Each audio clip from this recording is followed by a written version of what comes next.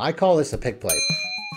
From this look, you're going to get a lot of times where the cornerbacks just miss and your receivers are wide open. He goes to slant, you can see they bump into one another, and I mean, they're both open once again. I mean, you're getting that pick play to the point where I can throw to either one of these guys. Both of these receivers, every single time, are getting open for one-play touchdowns against everything. Need more help or just want to show your support? Then head over to my Patreon and join my team, where you can get exclusive content like ebooks and bonus plays, as well as early access to my vids and more. Link in the description below.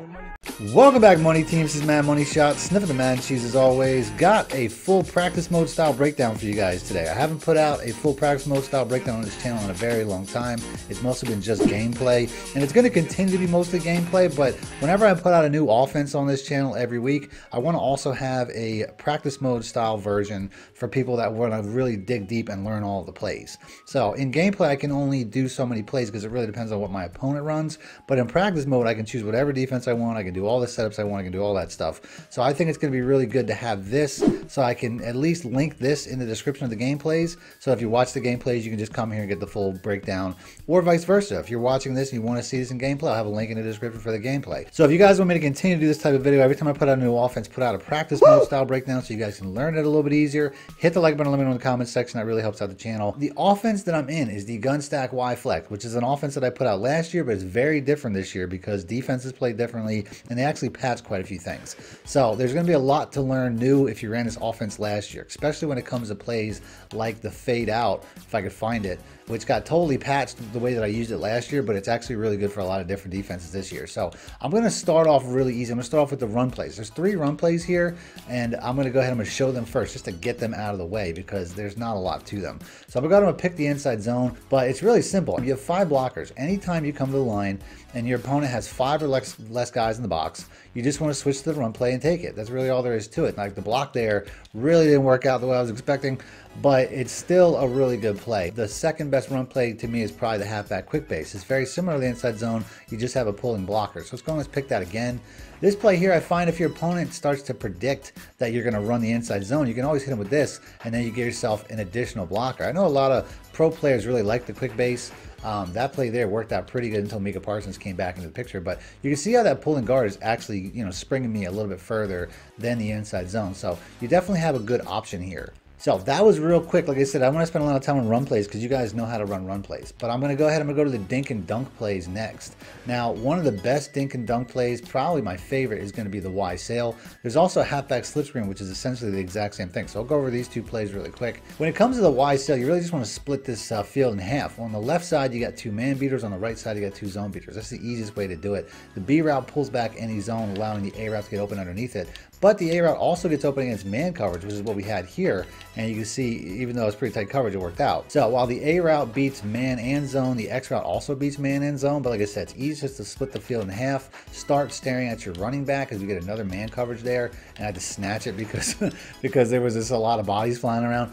But like I said, it's really simple just to split it in half. Zone on the right side, man on the other. You see right here, the guy drops back too far, the running back's open underneath. I'm not going to do this too much because, like I said, some of this stuff's really simple. I don't want to spend a lot of time on dink and dunk plays, especially since the best plays are the one-play touchdowns. But you can see, like I said, that play right there, that's probably your last read up. If I were to say my read structure, if I think it's a zone, I'm watching the running back. If he gets open, I take it. If not, going to the tight end. And if not, I'm going to the X route as my 3rd option. Now, we're flying through this really quick, I know, but let's go ahead and let's go to the halfback slip screen, which is kind of the exact same play, just with a screen pass underneath. So another play, I mean, I don't typically like to run screen plays unless I have another really good route getting open.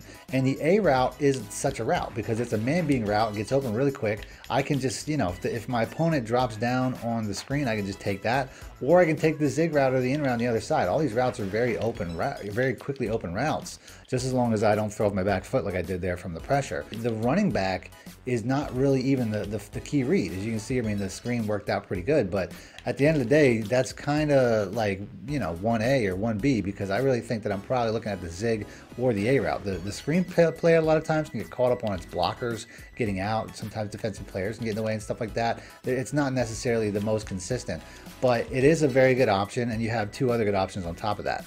The sail and pivot is another very good play, more specifically towards man. So let's go and let's pick the Overstone Brave. I like what the Y route is doing. If you go against cover 1, a lot of times that zig route can run right into you know, the yellow zone. So I really don't want to do that. So a lot of times I just like to put him on a zig the other way and then just work the zigs. I got my tight end on one side, who's a very good zig route. As you can see right there, it gets open. And then I got my zig route on the other side. They're basically the same thing. You got two really good routes to the edges. Next up, we have the corner strike. And this is another good concept against man or zone. Let's go and let's pick that. Now, the Y route is a speed out route, very good against cover 3 and cover 4, as well as cover 1, cover 0, any man coverage or zone coverage except for cover 2. So that's it for all the dink and dunk stuff, with the exception of one play, which is going to be my transition to one play touchdowns, and that's the drive H wheel, because this is a very good one play touchdown play as well. This play here, I typically want to go to the running back. The running back is going to get wide open against just about any coverage for at least a couple yards. It's typically best against man coverages because you can throw it right away and the linebackers can't react quick enough, but we're getting man coverages here, and you can see it actually getting shut down. This is the perfect scenario where you're going to want to watch the gameplays, because I use this all the time in gameplay and it works out great. But if that's getting picked up like it was there, you always have, especially if your opponent starts paying attention to that wheel route, which they will have to because it's so hard to stop, you have the A route and the B route right over the middle, a high-low concept that you can go to over and over. But this is, you know, this is pretty much the play. These are the dink and dunks. If they're really paying attention to that side in general, the X route's a speed out route, just like a previous play that I showed. So you could always hit the speed out route for a good 5 to 6 yards every single time for a good catch and run, whether it's man or zone, everything but cover 2. Just as long as that cornerback's not 5 yards off, this route will get open. You see, if the cornerback drops back at all, he's going to get open underneath it. Same thing with man coverage. If the cornerback, once the receiver breaks to the outside, he's going to get open against man coverage too. This play can be an explosive play if you just put the X route on a streak. You need to be going against a zone, any zone coverage, cover 2, cover 3, cover 4, put the X route on a streak, and the Y route will typically get open outside of it. That was actually man coverage. You can see how they bumped into each other and still got the guy open. So that's something that even against man coverage you can use from time to time. But like I said, putting that Y on a streak, or the X on a streak, the Y route's going to get open outside of that cover 3, cover 2, cover 4, doesn't matter. Any zone coverage, that streak's going to pull it back and get him open. Now I'm going to pick an actual man zero blitz in the Overstorm Brave. So now that we know we have a cover 0, I'm just going to check and release that running back, put the X route on a streak, and that's all I really got to do. Is that's really just going to hold the coverage, and then you can see how big of a wide open throw we get, because like I said, those receivers being so close to one another are going to bump each other's defenders off quite a bit. I call this a pick play. Basically, this guy here sets the pick. He doesn't even touch the defensive back. It's actually the cornerback that's fighting to get across on the corner route. I mean, I probably could have threw to either one there because they're basically holding hands and getting in each other's way to the point where they're both open. Very consistent one play touchdown against cover 0. Like I said, the check and release is key. And then you can see, I mean, I typically want to lob it and kind of lead inside so that, you know, it's away from the defender. That's probably the easiest way to do it. Now, that play also did cover 3 last year. It does not do cover 3 this year. So let's go and let's move on to the cover 3 one play touchdown this year, because there's not a lot in this formation. There's really only one out of the Z spot. So let's go and let's pick that. I'm going to first pick man 0 because it actually has man 0 one play touchdown written all over it as well. This is another one play touchdown against man 0. You just got to put the X route on a slant, and that's going to really help to get these guys in each other's way once again. As you can see, we just get a very easy lob it up one play touchdown, because you can see this guy cuts across. The outside cornerback here is covering 16. This guy out here is covering 16, which is why this play works, because the second he goes to slant, you can see they bump into one another, and I mean, they're both open once again. I mean, you're getting that pick play to the point where I could throw to either one of these guys, but of course I'm going to choose the one play touchdown. But where this really has value is against cover 3, because like I said, there's not a ton of cover 3 one play tutties. So this play here, I just showed this in a recent video. All you got to do is put this running back on a streak, motion him to the sideline, and then put everybody on streaks except for the Y route. That's all you got to do. Run it from a hash mark to the open side of the field. Then you're going to watch this safety. The second that he starts to react like he did there, you can see how this is a wide open throw over the middle, even though I think I might have led it a little too far. So let's go and let's do that again.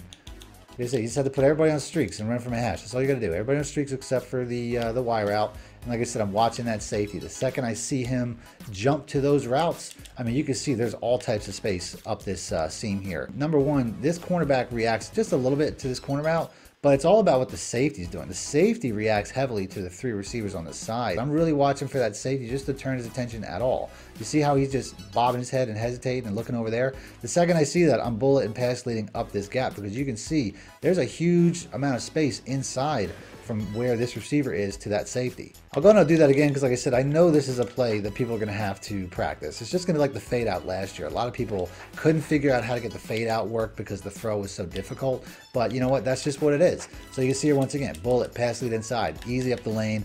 I obviously have my fastest receiver there, which is helpful, but at the end of the day, any receiver should do. Next up, I'm going to choose the fade out. The fade out really has a lot of different coverage beaters against a lot of different defenses. We're going to start off with Tampa 2. Now against cover 2, you got a couple of different options. You can put the X route on a streak and the A route on a drag, and the Y route's going to be a very good play outside of this cornerback whenever he reacts to the drag route, which he didn't even do, but he still got open. So that's one really good play. What I like about this formation the most, though, is that you can actually have some one-play touchdowns on the other side, because your opponent typically might start to pay attention to what's going on the two wide receiver side based off of the fact that that's where all the one-play touchdowns come from. So motioning the B route, putting the A route on a streak, and then putting the X route or the Y route on a 10-yard out route really doesn't matter. I'll give myself a check down of some kind with the Y route, maybe like a drag or something. But this is pretty much going to be the play, because the B route's going to be the guy now. As you're going to see, you know, he takes a little bit longer than some routes to get through the middle there, but you can see how you can get a 50-yard bomb from the other side of the field, which is nice. So that play has 2 against cover 2 zone. Let's go, let's pick cover 2 man and do the exact same thing. So we're going to do the same thing. Motion this guy in, put the A route on a streak, put the Y route on a drag, or, you know, whatever you want to do. It really doesn't matter. Give yourself a check down of some kind.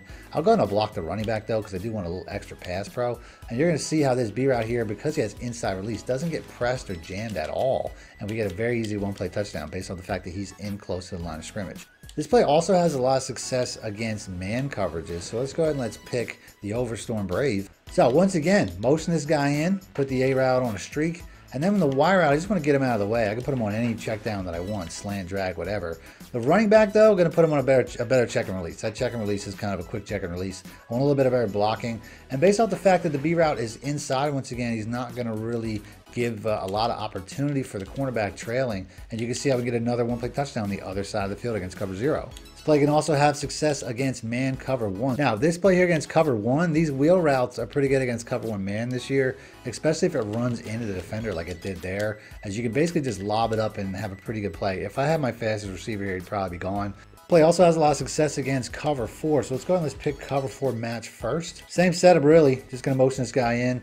I would say put the Y route on a 10-yard in route just to kind of keep those deep safeties occupied. And you can see how the B route here is just, once again, inside release. The cornerback's trailing the entire way. Very easy play against cover 4. So that's pretty much it for that play, and I left the best play for last in the PA read. The reason I picked random is because you have a lot of really good plays here. You have the A receiver, which is a good check down, good zig against man or zone. You have the deep crossing Y route, which is going to be a good play, especially against man coverage. I would say the Y route's probably best against man cover 1. I don't know if I'll actually get that look, but you can see how this guy's just, you know, streaking across. So you got some really good plays. If I want to, and I would say this is probably a good look if you really wanted to attack it this way, put the B route on a slant so you have 2 routes coming across the middle here. It really makes the middle linebacker have to choose his depth between the 2. But this play is also a one-play touchdown against every defense in the game. I'm going to start off with cover 0 this time. Against cover 0, you just got to put the Y route on a fade. That's all you got to do. I'll check and release that running back one more time. But basically the X route, once he turns inside, and he didn't even take that long, as you can see that the 2 receivers bumped into one another, or the 2 cornerbacks bumped into each other once again, which is something that can always happen. As you can see, I mean, I don't know, Diggs must have been coming down here trying to make a play. I don't know what happened, but like I said, you're going to get stuff like that. You're going to get, you know, from this look, you're going to get a lot of times where the cornerbacks just miss and your receivers are wide open. But even if he doesn't miss, as I'm going to put my running back on to check and release one more time, even if he doesn't miss this X route, the second he gets inside, as you can see, once again, I mean, the cornerback is just whiffing. This play has a lot of success against a lot of different coverages, though. We'll go and pick that again. We'll pick cover 2 this time. Cover 2, cover 4, cover 2 man, cover 2 zone. It doesn't matter. It's going to be the same every single time. Fade that Y route one more time, and you can see how I could probably go either way against cover 2 here. You could back shoulder throw that to the outside to the Y route. It's going to fade that Y route one more time. Super glitchy look. I can probably throw to that Y route again. But this is the play. As you can see, we get a very easy one-play touchdown there. We're splitting the safeties one more time. So I'll check and release my running back again just for blocking, although he didn't stay home very long that time. Like I said, I could go either way here. I mean, I could throw it to this guy. I could throw it to that guy. It doesn't matter. They're both wide open for a one-play touchdown against cover 2. Next up, we'll do cover 2 man. Same setup here.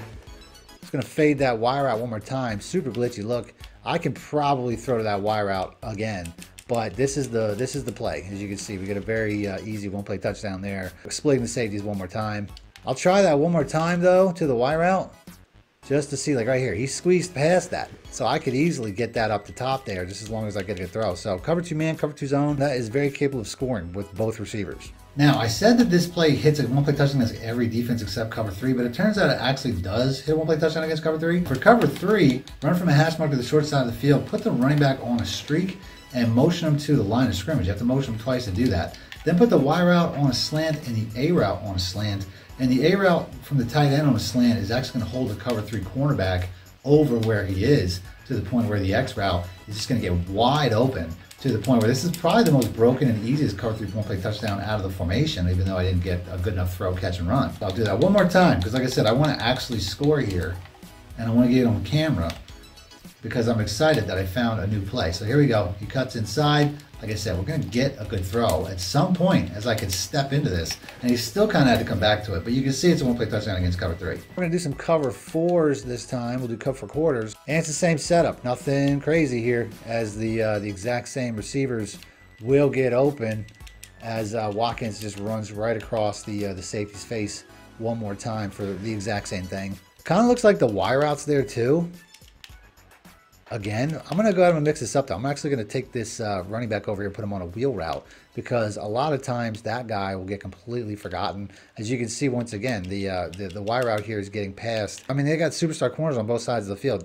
Trayvon Diggs is a 93 speed. So the fact that we're beating, you know, both of these receivers every single time we're getting open for one-play touchdowns against everything. It's nothing to do really with the receivers. It's the play itself.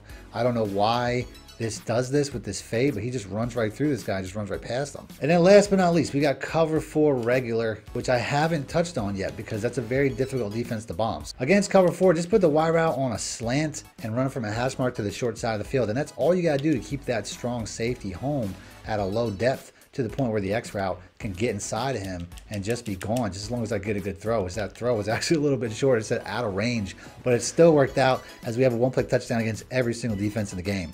So that's the video. If you guys want to see more practice mode style videos like this every single week when I put out a new offense to break down all the little things you can do with this with these offenses, do me a favor, hit the like button, let me know in the comment section. Other than that, I'll have the gameplay of this video popping up right here. So if you guys want to check that out, see me using this stuff in live gameplay against live opponents, just click the link, as I'm sure to help with your game. And that's it. Thanks for watching, man. My shit out. Need more help or just want to show your support? Then head over to my Patreon and join my team, where you can get exclusive content like ebooks and bonus plays, as well as early access to my vids and more. Link in the description below.